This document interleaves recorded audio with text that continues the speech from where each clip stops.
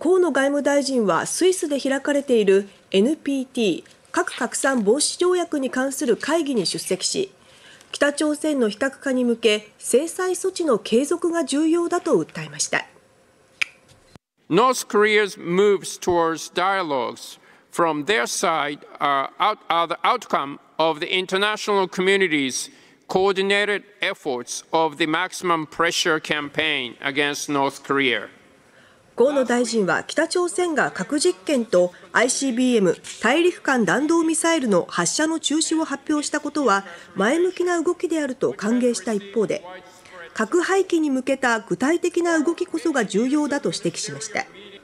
そのために日本政府が北朝鮮に対して CTBT 包括的核実験禁止条約への署名批准を求めることや、国際社会が北朝鮮への圧力を維持することが必要だと主張しました。